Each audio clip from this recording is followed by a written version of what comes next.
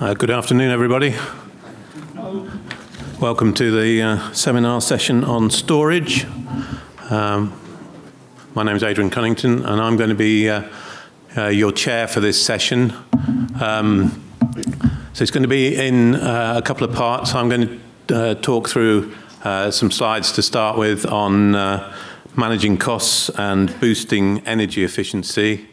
And then at the end of my talk, I'm going to say a little bit about CIPC residues monitoring, and then we have a panel discussion on sprout suppression, which will involve three agronomists who are sitting in the front row here, Gary Collins, Richard Baines, and Jeff Beever.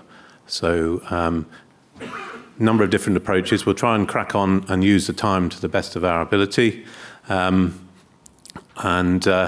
So I just need to mention housekeeping. There are fire exits, main fire exit at the back of the room. There are alternatives at the side here if we need to use them. Please can you also turn off mobile phones if you haven't already done so. Okay, so we'll get going. Potato storage, one of the big issues we've got at the moment is costs, and managing costs and getting energy efficiency to cope with the high price of electricity is something that is really taking front of stage at the moment for potato storage. So I'm going to run through a few points. Some of these things, if you've been to one of my talks before, you might have seen previously. Other things are a little bit newer. So I'm speaking here from my own perspective. I'm now run my own business, Potato Storage Insight, previously with AHDB for a number of years. Okay, so I'm just going to run through current state of play, talk about some storage basics, electrical metering and recording, air leakage, insulation, making efficient use of air, optimizing refrigeration, which I should have spelt correctly but didn't, I'm afraid, the importance of automated control, and just look at a strategy going forward, shall we say. Okay, so the state of play for storage at the moment, well, our costs, as I've already mentioned, are escalating significantly. Electricity prices have shot through the roof. Some unfortunate producers have had up to a fourfold increase. A lot of people have been in a slightly better position than that, but it's not particularly rosy. It's been quite daunting, in fact, the amount of cost that's having to go towards electricity. We've got the background of labour costs rising, chemical costs going up as well, because we've had changes in the things like sprout suppression toolbox, shall we say, and that is something else we'll be talking about later. And then materials prices, so the actual physical prices of materials to build a store have escalated from around about £250 a tonne for a new store, heading towards £400 a tonne for new stores now, which is really causing quite a lot of grief to people who want to expand. And all of that's against a background of largely static returns. So if we want to make our stores effective, then we have to think about what we're going to do with them. We put our potatoes into the store. We need to be able to ventilate them. We're dealing with living produce. But all of those interventions that we make in that store need to be targeted. So in other words, we need to be switching on a fan. We need to be switching on any heat, any cooling, any refrigerant. All of those are things that I call interventions, and we need to be targeting them for a reason. We just don't want to be running the fans for the sake of it. Drying is always key. Certainly this year has to be prioritised. We cure doing pull down as a routine, unless we're very late lifting and or cold, and that may apply to some of the crops that are coming out of the ground right now. Normally we vent for around about 15 to 20% of the total time for ambient stores, and about 40% of the time with a refrigerated store. So it's worth starting to think about those numbers. Does your store fit that model? Does it not? You know, you might say, I don't know, in which case we'll come on to some of that in a minute. Ambient air tends to dehydrate more because the humidities are lower than in recirculated air with a refrigeration system, but the water loss is largely proportionate to ventilation time rather than the volume of air. So the longer the fans are on, the more dehydration we're likely to see. And we have to also be careful with things like variable frequency drives, also known as inverters, which are basically speed controls for fans. They can offer very significant savings if we reduce the fan speeds. If we run at 80% of full speed, then we can pay just half the amount for electricity. So it's a disproportionate saving, but we mustn't go too low with those settings. Otherwise, if we're too greedy, we upset the balance of the store and the airflows go to pot. So we do need to think about that. What temperature do we need to be running at? Well, it needs to be very much tailored towards variety storage term and whether there's any chemical involved.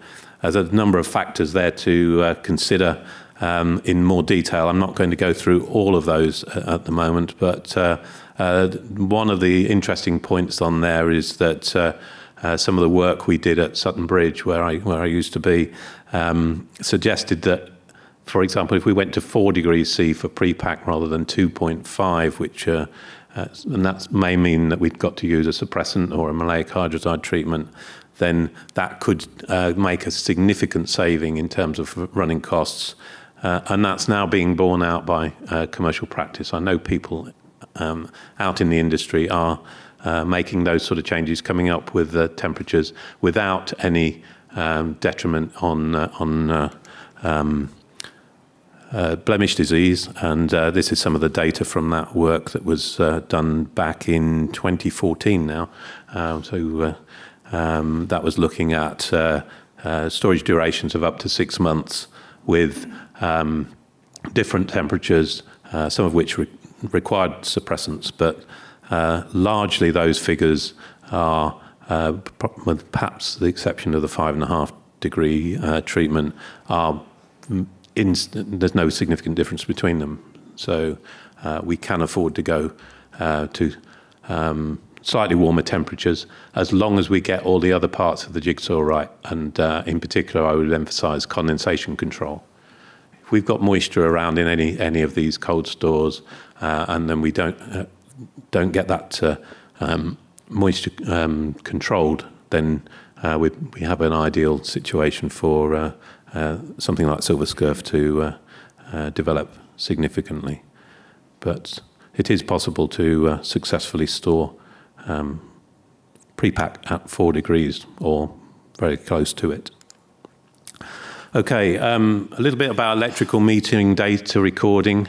I went back through some old Sutton Bridge papers the other day for some reason, don't really know why, but I found something that said 2004, and it was a theme of electrical metering in storage.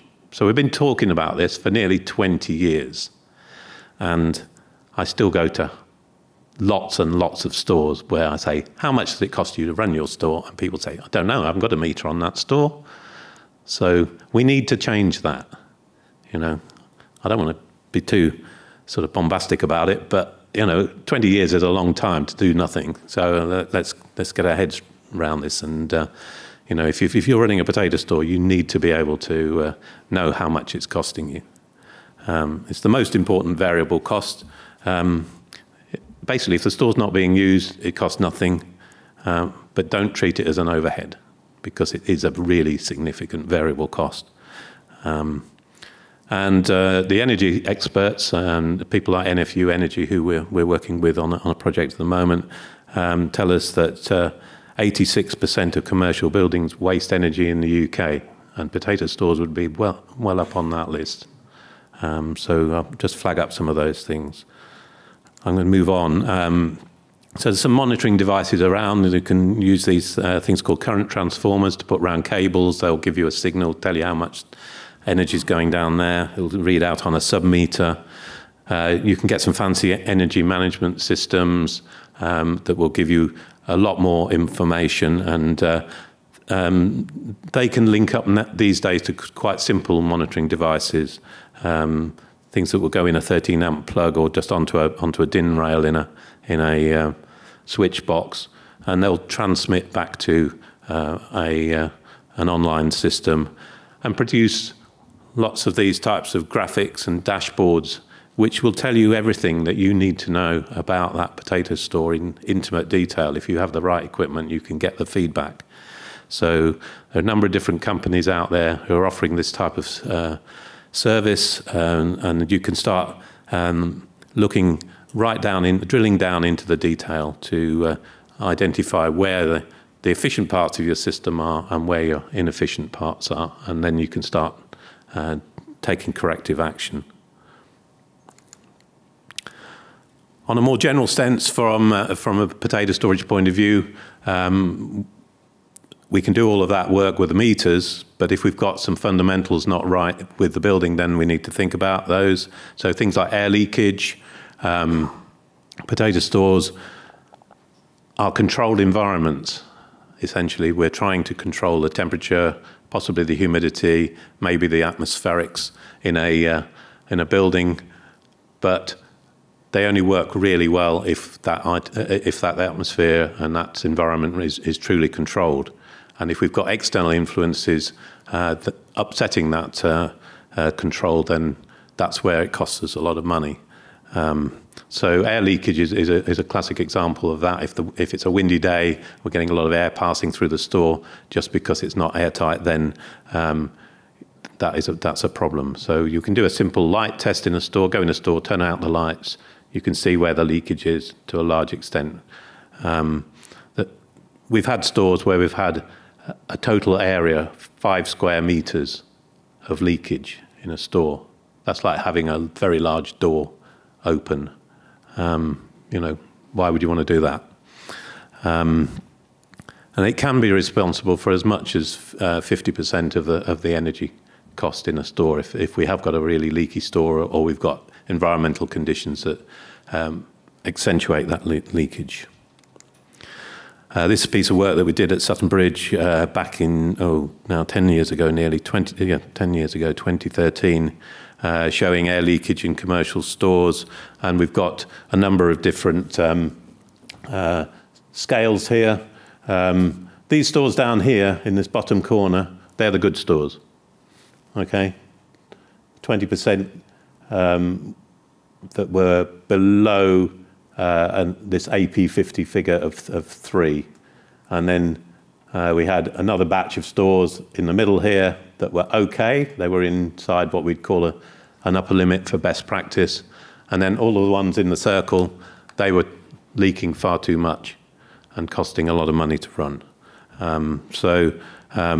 These were actual tests done with a pressurization system that we put onto a variety of commercial stores across the country in that particular project. I don't think that story's changed very much at all, to be honest. I mean, I know it's 10 years old, but I haven't seen significant changes that would have addressed that. Insulation, another big important component. Obviously, if we're trying to control an environment, we don't want external influence of other heat sources. Things like solar heat gain is probably the biggest factor, but also thermal loss due to it being a frosty night or whatever. We need insulation that is adequate to basically prevent us having to take those corrective interventions inside the store. And we can make adjustments to the thickness of the insulation to try and buffer that as much as possible, and we can get some significant paybacks on insulation upgrades, particularly if the insulation isn't that good in the first place. You will see a big gain, and then you'll get some level of diminishing return as you increase the insulation beyond that, and then the payback periods. We used to say payback periods on a lot of insulation projects would probably be 5 to 7 years, but with the higher rates of energy cost now, then that means that's going to reduce. We're going to get payback more quickly. Making efficient use of air is another important aspect. And come back to the same thing, that intervention that we're making in the store, changing the temperature, whatever, we need to do that in an efficient way. So if we're pushing air around that store, we need to be able to ensure that refrigerated air, for example, is going to actually cool the crop. If it's not going to do that, then why are we expending the energy? And we have too many overhead throw box stores in the potato industry with what I call issues. They don't work efficiently. Short-circuiting of air is a major problem, and I've talked about that for years and trying to deal with that. A lot of the stores don't have adequate distribution of the air, and so we just cannot get value out of the cooling system if we do that. The air must do some work to be of benefit. So if we cool the air down, it has to go around the store, pick up heat, and come back to the cooling coil with that heat, so at a higher temperature, for the crop temperature to be reduced. And if we don't do that efficiently, then that's not a good way to progress with our potato storage. So things like these are the things I would go and look for in a store. So this is a shot looking up to the roof. We've got a discharge of air coming from those chimneys, and it's all hitting the ironwork in the roof, be that a beam or a purlin or whatever. The air isn't going anywhere. All of those marks on that roof tell me that air is being turbulent at that point of discharge. So that means that air is then, as soon as it's lost its velocity, it's not going to the other end of the shed. It's just going to circulate and come straight back down into the front of the fridge. So that circulation is going to carry on forever and cost money all the time. We've got to get the air to the other end of the shed, pull it back through the potatoes, pick up the heat, and then we can do some good. And this is another example of that. So the air is just not getting past the beam on the right-hand side of the photograph. Just going to say a little bit about overhead throw stores further, and this is a project which we ran at Sutton Bridge probably about 5 or 6 years ago, where we looked at the air coming back into refrigeration units. Now, normally if I'd shown you an overhead throw store, that unit in the middle of that store would have the coil where that large sheet of silver metal is. But what's happened in this store is that the coil has been turned round and made to face the wall. Now, why is that significant? Well, you wouldn't think it was, and we actually didn't pick this up for many, many years. But actually, if we take the air in through from the back behind the unit, we get a much wider draw of air into that unit. And that's important from the point of view of the air distribution. And I can show you the data from that study, which was done in conjunction with Winters Lane Storage in Lincolnshire, where we've just started a new spot storage project with GB potatoes. So here's some data from a standard coiled store, and you can see quite an erratic flow of air. This was these are air speeds going into the store, but you can see quite at the front of the store where the fridge unit is. You can see most of the air is going into the middle in the green bit, this green bit here, and that's not particularly efficient. It's just air taking the shortest route. Whereas when we turned that fridge coil around and made it face the wall, we were pulling from a much wider area, and you can see the evenness of this data across the whole store. So even at the back of the store, we've got a much more even pattern because the air is being pulled from a much wider area, so the air, and then the air will move to where the suction is. As you take air, you can't have a vacuum, so as you take the air away, then the air will move to it. So we got a much more uniform distribution of air across that store, and so that is a simple change that was made to a store, and there are a number of growers in that locality, in the sort of South Lincolnshire area where I'm based, who have now moved to this type of system. And everybody is very supportive of that change. They are seeing the benefit. So that is something that when we get the Spot project open day, we'll get around to that next May, you would be able to come and have a look at. Quick word on optimizing refrigeration. Every store's got, for pre-pack at least, has got a refrigeration unit in. Probably a lot of processing systems have got a refrigeration unit in as well. Wherever we've got refrigeration, again, we need to make sure that the fridge is working to the best of its ability. So if we don't get air crop contact, if we've got that contact with the air in the store, then we're not removing heat. So air distribution is the first point, and then the heat needs to transfer via those cooling coils in those big coils to the refrigeration in the evaporator, and then it's pumped through to the condensers to get the heat out of the store. So that goes through the refrigeration system and comes out through a thing that looks a bit like this, or hopefully not too much like this, but essentially what we've got here is we've got some coils outside which should be giving up heat. But these are examples that I've seen in recent months of basically installations where we've got something not working right. So in this case, we've got a missing fan. So the whole of this coil, we've only got 2 fans working. So this part of the coil is not doing anything. We can't get any heat away from that. So any heat that comes into this part of the coil will go back into the store. Here we can't get rid of the heat because we've got lots of boxes stacked around the condenser. And here we've just got a condenser coil that is full of dirt. So we haven't got any heat transfer to the air. So all of these factors all add up when we're trying to run a refrigeration system efficiently. These will count against us. These will put your running costs up. So it's all attention to detail, getting into the nitty-gritty of all of these different aspects to see how we can get better performance. Finally, I just want to say a little bit about automated control.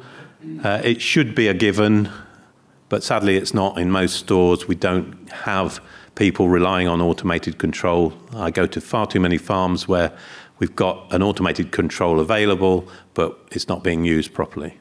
And so that is really quite frustrating because that immediately makes the system inefficient. If there's suitable air available, the system needs to be able to switch and bring that on. There are a lot of sophisticated controllers out there.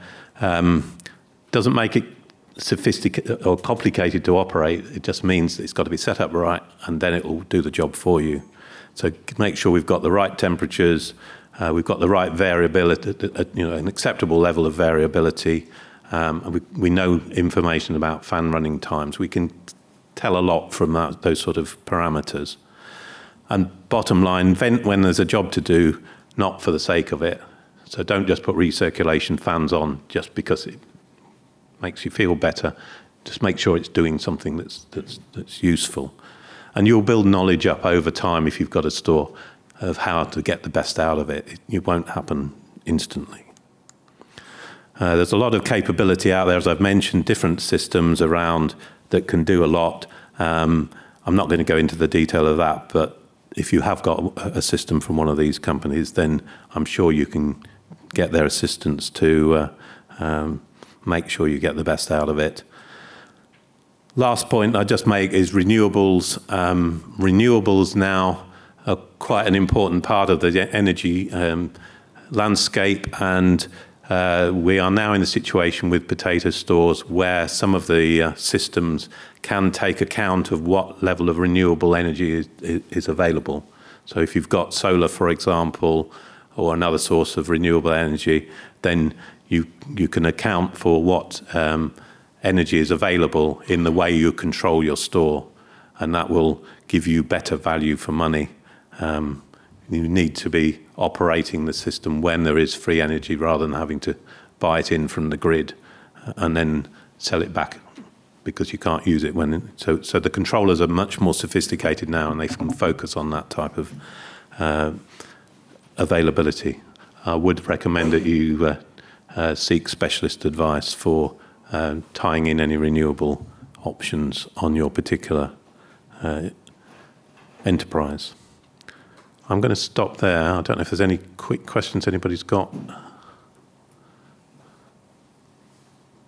No? Okay. Yes? It's almost an observation. So I do not run a big potato store. I'm not a big potato grower. But I spent a bit of time in a previous life involved in sustainable building, like low energy house building.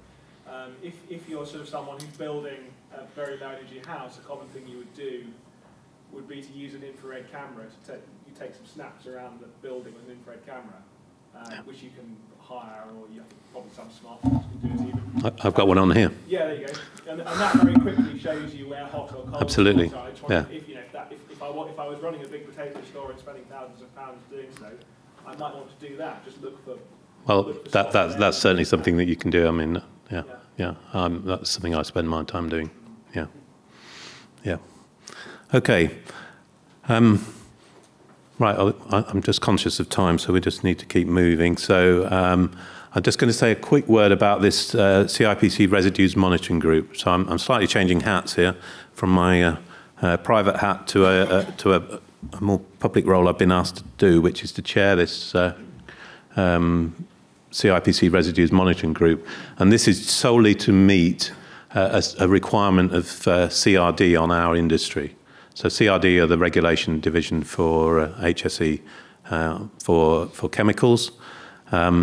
We used CIPC as a sprout suppressant until technically the 8th of January 2020, and then it was withdrawn. We still have that chemical in a lot of our potato stores because it's a very persistent chemical, and therefore there is a very low level of CIPC that is still getting into our potato crop. We knew that that was going to happen. CRD have now said that they want to monitor that through the imposition of a temporary maximum residue level of 0.35 mg per kilo. So that's coming in from April next year. And any stores that we've got where they were previously treated with CIPC, they would like to see data from potato residue tests taken from those stores if they've had potatoes in for more than 2 months. So this group is setting up to gather that data. What we need is your help to voluntarily give us those numbers from your regular residue screens so that we've got the data. We can submit it to CRD. We're confident that that will then tick their box, and then we'll be able to move on with this temporary MRL in position. It's the same as has happened in Europe for the last 2 years, but we're just a little bit behind the curve. All the data will go in anonymously, as I mentioned, and so if you are able to help us, if you can get in touch with me or come and see me after this talk, then we can take your details, and if you're able to supply data, or if you know somebody else who's able to supply data, that would be great, because without it, our industry won't meet the requirement, and then we could have the problem of the MRL being dropped to 0.01. If it goes down to 0.01, we won't be able to use any stores which were previously treated with CIPC. Okay. Thank you. Right. So that's enough from me as the primary speaker. I'm now going to ask Jeff, Richard and Gary if they'd like to come up onto the panel. And we're going to run a Q&A on sprout suppression. So we've got a lot of stores that are now running a completely different spectrum of sprout suppressants following the withdrawal of CIPC nearly 4 years ago. Different markets are being using different products. So Jeff is from McCain, Richard is from Weston, and Gary is from Pepsico. So we're talking about processing stores here. And what I've done is I've asked these gents to just say a little bit about the products that the primary products they're using, why, and then hopefully we can get a bit of a dialogue going with you guys in the audience on how we can get the best out of these different products. It's a completely different landscape than where we had sort of one size fits all with CIPC. Very much not one size fits all anymore. So there is some information, there are some information voids, shall we say, in the industry at the moment, and we just need to be able to try and do a bit to fill those in. Okay. Did you do a... We haven't. We haven't drawn any straws. No. Okay. I'm happy to kick off. Jeff's volunteering to go first, so that's great. Well done. Yeah, so as I say, I'm an agronomist with McCain Foods. We first started looking at ethylene commercially in 2016, so well before we lost CIPC. The writing was on the wall, I guess, for CIPC, so we started looking at ethylene as a possible solution. We allow the use of all the approved products, so it's very much the grower's choice which they use. But 2016 we did our first commercial store with ethylene, 1,500 tonnes in that year, and we were pleased with the results we got from that. We had a number of varieties in the store. We had a direct comparison, like for like, with CIPC, and we had very, very favourable results in that first year. So subsequent to that, we built on that and did 10,000 tonnes with ethylene the following year in McCain stores. We also got a couple of growers on board with us, and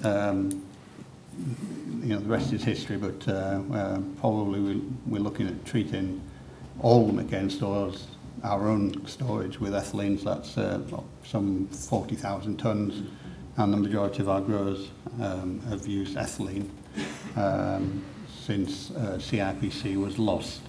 I'll say we don't dictate what growers use, so some will be using the oils, mint and orange oil, and some are now looking at DMN. Now we've got the registration for DMN.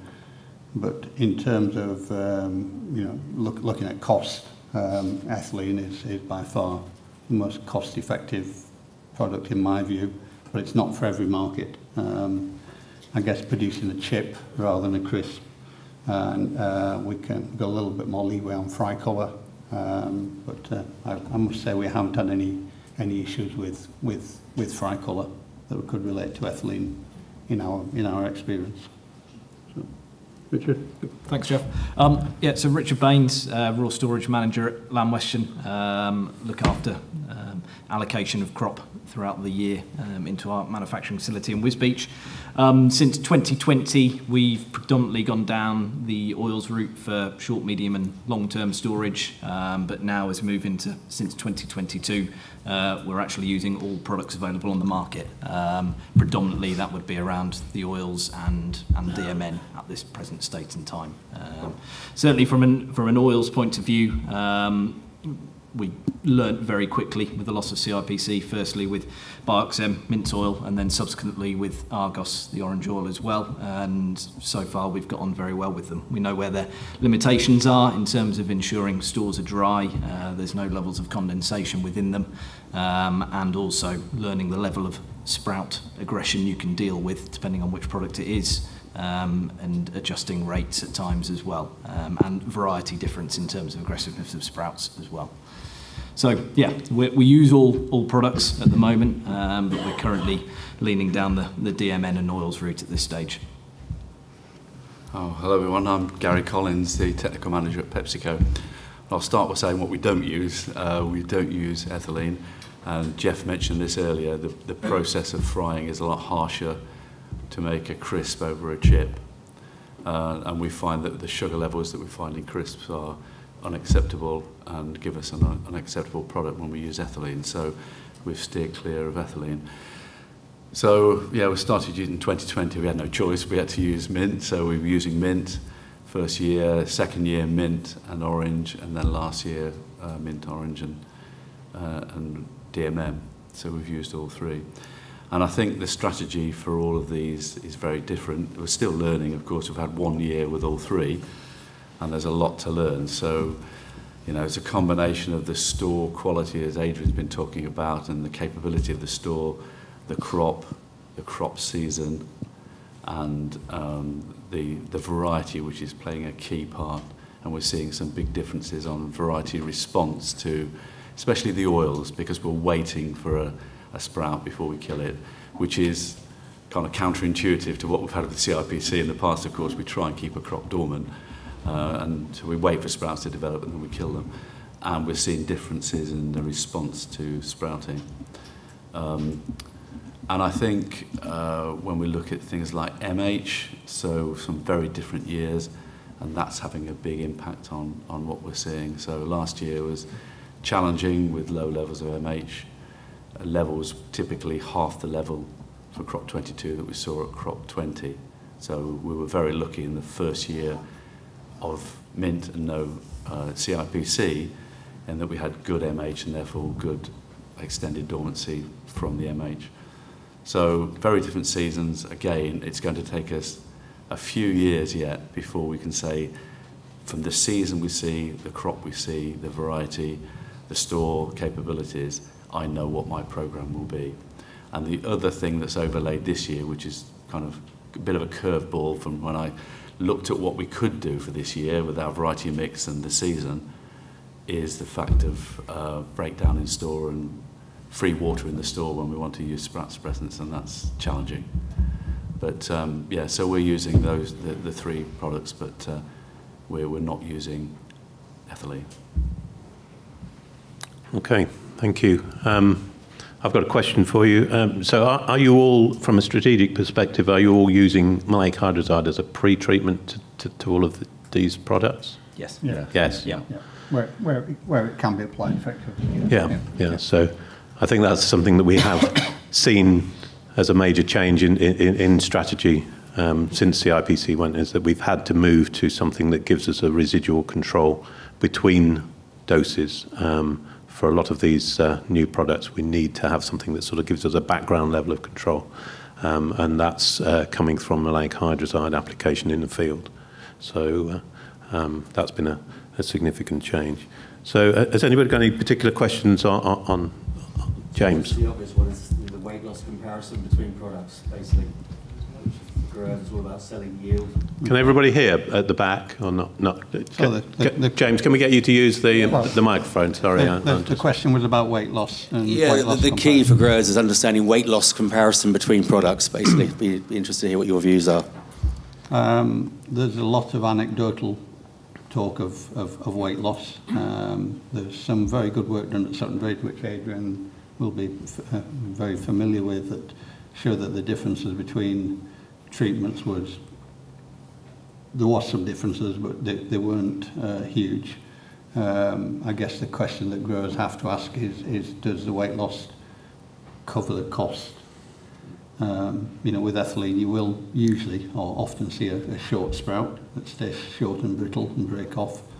But you know, in our earlier work with comparing it with CIPC, we're finding perhaps 0.5 to 1% additional weight loss compared to the CIPC. Now, DMN is another treatment. We know it's very effective at managing sprouts. So, you know, there might be slightly bigger differences. And anecdotally, you know, we do hear of you know, bigger differences. But has anybody got who is actually measuring weight loss in their own stores? there's not many stores that are weighed in and weighed out, which we do as McCain stores. How many of you are putting weight loss samples in the stores and measuring it? So, you know, I'd encourage you all to do that to get some actual data rather than any anecdotal. Your thoughts on it, Jamie? No, I think it's a valid point. Who's doing this work? It's been lacking that in the industry, definitely. Yeah. Hopefully Spot Farm Storage will be looking at this.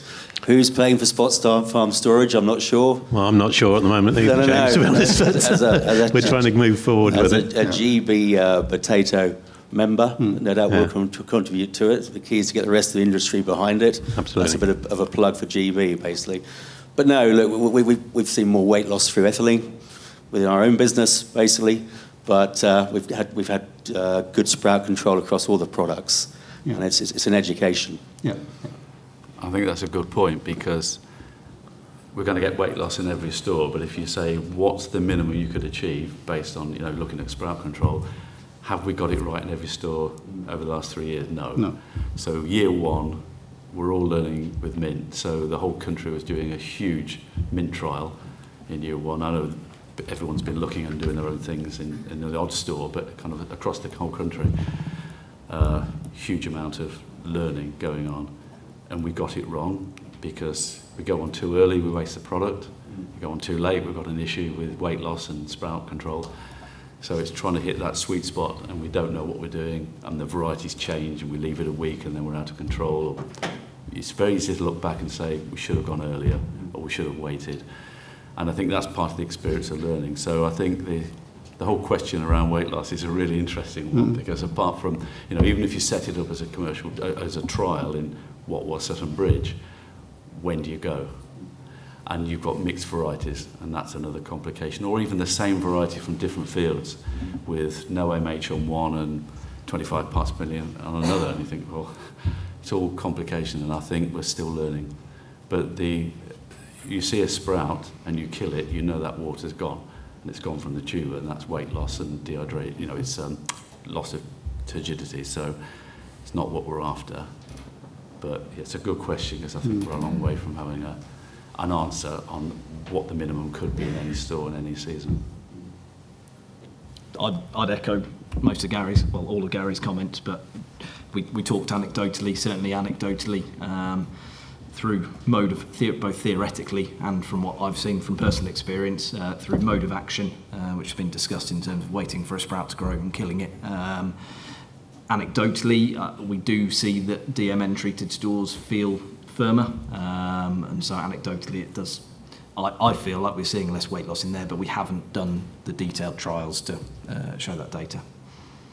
Yeah, I'm sure we will. You know, we are, as McCain, we're looking at all the alternatives that are available. It's very difficult getting a true like-for-like comparison, isn't it? Yep. In commercial stores, you know, we try our best. From what I've seen of DMN, both at Sutton Bridge trials and now commercially, yes, it will be less weight loss. I think you do get very firm tubers generally. I've seen instances where we haven't had sprout control with DMN, you know, and equally I've seen very good control with ethylene. And it's just knowing what's causing it really. But again, I come back to that cost element. Okay, any more questions? Just conscious with Simon. Do you want to? Yeah, only we are doing a weight loss trial of some description of the Spot on store trial. We've got these pods. Probably going to need to get you to use the mic, if you don't mind. Sorry. So we've got these pods from the University of Greenwich, which are sponsored by CHAP. The processing one has been a little bit temperamental, so we're not sure how good the data is going to be, but certainly the one in the pre-pack store might be more information, give you more information. The only other thing I've got is nets in the store from the PCN trials from the Holbeach demonstration site in the summer, which were all weighed into store, so we will get weights out of store of those bags. But again, they are different varieties, but it'll give us an indication. Okay, thank you. In case you wonder what we're talking about, on the front of the potato review is a picture of one of the University of Greenwich pods. So if you've got a copy of the potato review from the show guide, then there's a picture there. It's a device for measuring respiration and weight loss. Okay, I think we're at a point where I'm just going to wrap up. And Can I just make one comment on MH? I think it's probably now our cheapest sprout suppressant. So we talked about using it, and we've repeated the work that Sutton Bridge did, looking at levels of MH and sprout control, and we've seen very good sprout control or reduction in sprout length at 5 parts per million or 4 parts per million. So I think if it's less than ideal conditions in the field, we've still encouraged people to use it, because if you drop down from probably a 15-20 down to a 5, it still has a benefit in store, so it's still worth considering. Yeah, I think that's a valuable point to make, because we need all the different armoury that we've got available, basically, to crack the problem.